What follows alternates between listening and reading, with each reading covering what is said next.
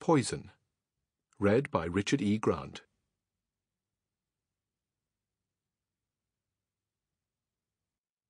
It must have been around midnight when I drove home, and as I approached the gates of the bungalow, I switched off the headlamps of the car so the beam wouldn't swing in through the window of the side bedroom and wake Harry Pope.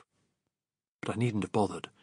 Coming up the drive, I noticed his light was still on, so he was awake anyway, unless perhaps he'd dropped off while reading.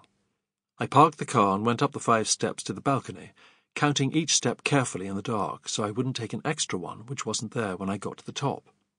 I crossed the balcony, pushed through the screen doors into the house itself, and switched on the light in the hall. I went across to the door of Harry's room, opened it quietly, and looked in. He was lying on the bed, and I could see he was awake, but he didn't move. He didn't even turn his head towards me, but I heard him say, "Timber, Timber, come here." He spoke slowly, whispering each word carefully, separately, and I pushed the door right open and started to go quickly across the room. "Stop.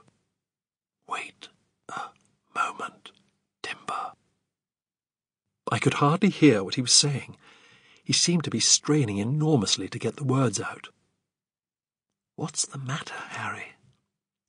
"Shh," he whispered. "Shh. For God's sake, don't make a noise. Take your shoes off before you come nearer. Please do as I say, Timber."